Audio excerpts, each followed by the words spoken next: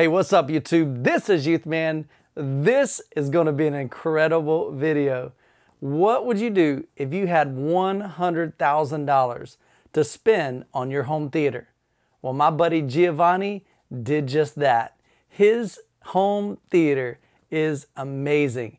And I'm going to be sharing with you the details in this video in the home theater of the month. But before we get into the video, if you're into home theater, audio and video, hit that subscribe button.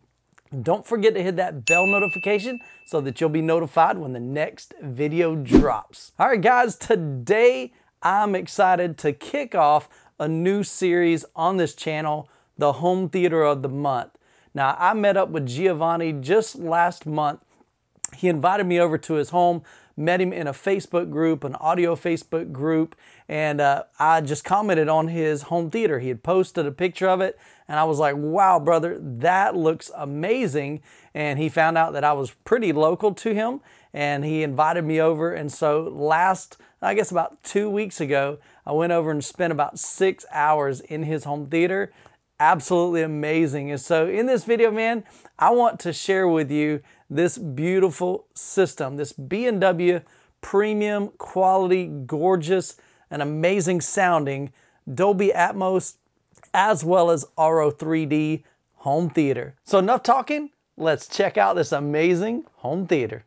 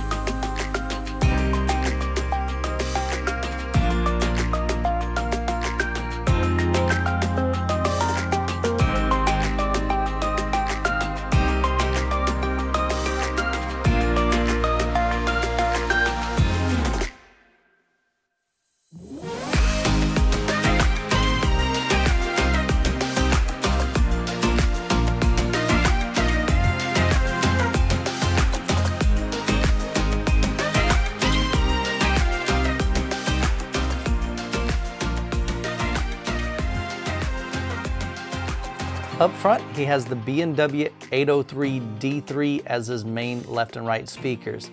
The 803s are a three-way design with dual 7-inch aerofoil cone bass drivers, a single 5-inch continuum cone FTS mid-range driver, and a 1-inch diamond impregnated dome tweeter.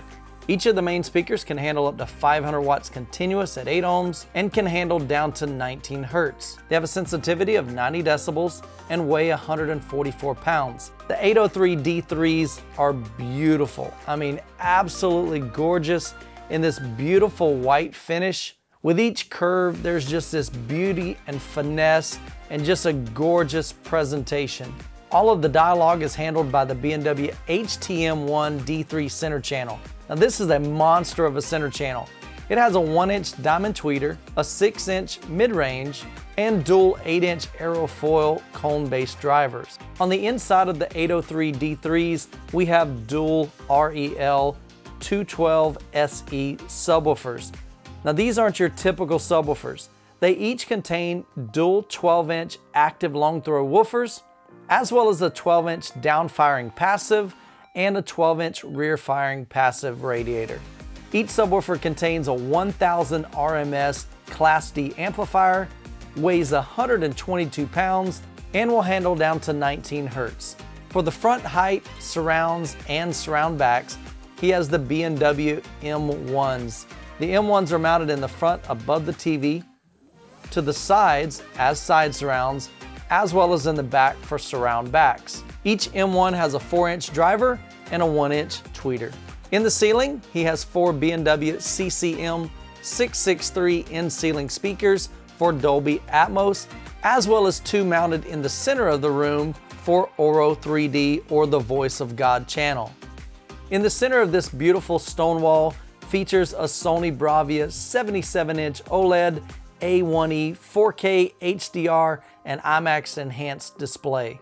Housing all of the components is a BDI cabinet. The speakers are being driven by Denon's flagship receiver, the AVR X8500H, which is a 13.2 channel receiver and will process Dolby Atmos, DTS:X, as well as Auro-3D. The Denon is powering all of the speakers except for the front three speakers.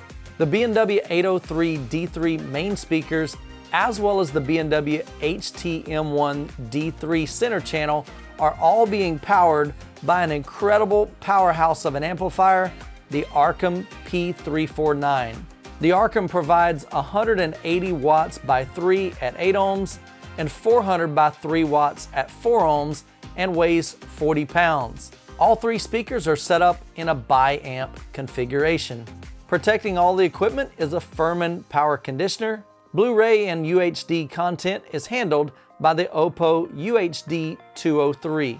Also tucked away into the cabinet is an Apple TV, a Sony PS4, Nintendo Switch, Verizon Fios DVR, as well as an Alexa Show. His entire system, including the lighting and the shades, can be controlled by a Savant control system. The Savant control system provides complete control over all of the electronics, presets, as well as the lights and the shades. Speaking of lights, all of the lights are controlled by a Lutron Cassetta wireless system, and throughout the home theater are Savant bulbs. The room is completely light controlled thanks to the Lutron Serena Auto Shades. Now with the touch of a button on the Savant control system, the shades can be either lowered or raised. And for those times that you need to be quiet when the kids are asleep, Giovanni has 2 pair of B&W PX wireless headphones. And as with most home theaters, they're truly never finished. Some of the future upgrades are the B&W 805 D3s for the rear surround, another Arkham amp, a Kaleidoscape server, as well as acoustic panels. Now from the very moment that I stepped foot in his home theater, I realized that Giovanni spent a lot of time doing research and just really hand-picking the components that he wanted. One of the things that he mentioned to me is he could definitely go out and buy some big subwoofers and subwoofers that would provide a lot of boom and just really shake his room. But he was looking for something that had a lot more control, that would provide a lot of output, but wasn't just about SPL. And that's why he went with the REL 212 SE subwoofers. Giovanni's theater seating is pretty unique. It's not your typical theater seats because this is in a standard living room. Each one of the sectional theater seats has their own controls for recline, as well as a handy headrest. So from the moment that I walked into his theater room, it was literally breathtaking. From the stone on the wall, to these beautiful curves on the B&Ws, to the massive center channel that's on display and on the stand. It just has this style of elegance and class and beauty. Man, I was just kind of taken back by the beauty of it. I'm one of those guys that can really appreciate quality and beauty, and that's one thing that I've always loved about B&W speakers. Yes, they're quite expensive, but man, they put a whole lot of craftsmanship and style and just artistic beauty in everything that they build. And the white finish makes it look really elegant, clean, as well as modern. Now, as I mentioned earlier, we spent about 6 hours just hanging out, talking home theater, and going through a lot of demos. And so you may be thinking, man, that's a lot of money to put in a system. How does it sound? Well, I can tell you, it sounded incredible. Absolutely incredible. We had a chance to spend about 6 hours hanging out in his home theater, going through all kinds of demo material, from the Dolby Atmos discs to the DTS:X discs. I even brought over my Auro-3D discs. And so we went through a lot of demo content from that. But one of my favorite demos that Giovanni put in was from the movie Fury. There's a scene in Fury where the tanks roll up and you've got the enemy, they're kind of hanging out in the bush over here, and some of them are kind of underground in these little kind of channels, and so they're just waiting on the tanks to arrive, and they're basically about to ambush them. And so when they start firing, the tanks start lighting up this forest over here. And when those tanks launched those cannons, holy cow. Now again, this wasn't just boom, this was like tight, punchy, but oh my goodness, you could feel it in your chest and your legs every time one of those cannons fired from the tanks. It was just a beautiful sound. The center channel handled dialogue as well as all of the action that you saw on the screen.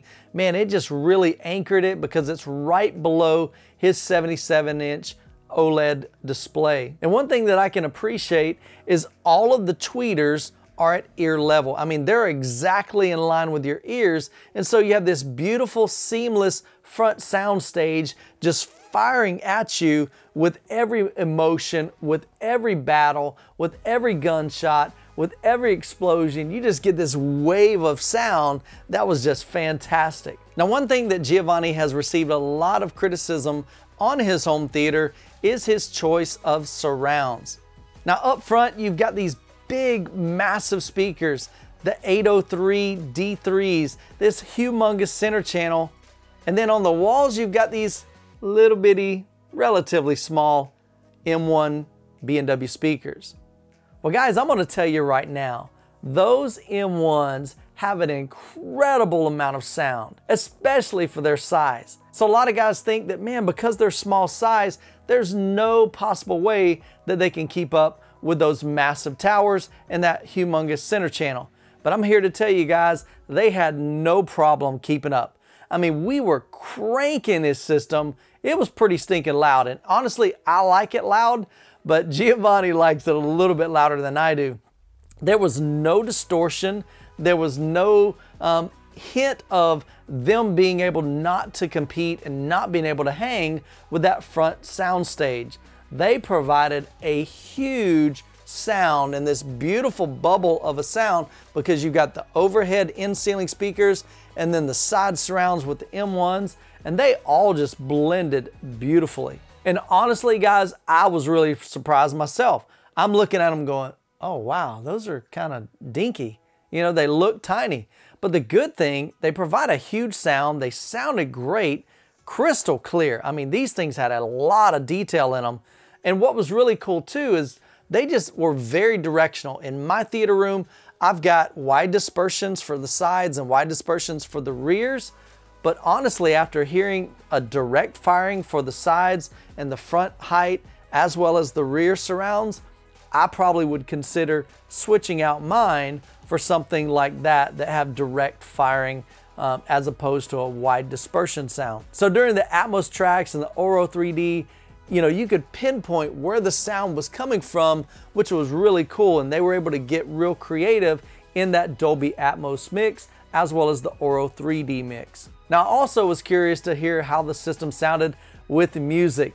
And so I ended up bringing over the Hans Zimmer Live in Prague Blu-ray disc, but of course Giovanni already had it. And so, man, we popped it in and we listened to like the Pirates of the Caribbean and several tracks from that. And the orchestra just really came alive. I mean, it was phenomenal. And again, of course, Giovanni liked to keep it kind of loud, but it just sounded beautiful. Did not have any hint of fatigue. There wasn't any hint of, you know, the speakers running out of gas because they had plenty of power from the Arkham amplifier. So it was just a really, really well-balanced system. From the top end, the mid-range, as well as the surrounds and the subwoofers, they all just were blended incredible. Giovanni worked with an incredible designer over in the Tampa Bay area named David Cardona. David did an incredible job designing this beautiful and incredible sounding home theater, and they worked with Magnolia Design Center to do all of the installation. And so guys, I hope you enjoyed the tour of Giovanni's home theater.